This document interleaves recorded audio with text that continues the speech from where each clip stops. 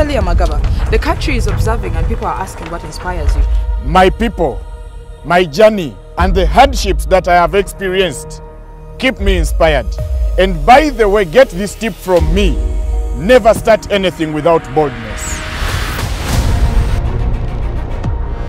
Africa, please come in, have a seat.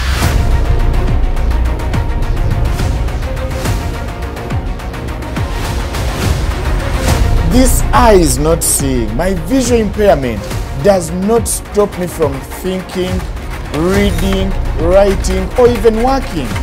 Africa! Africa! Don't shine in my house!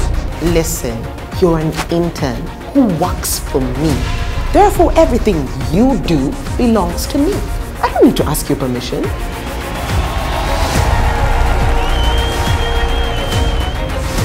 It's easy for people to blame everyone else and the external factors for how they feel on the inside.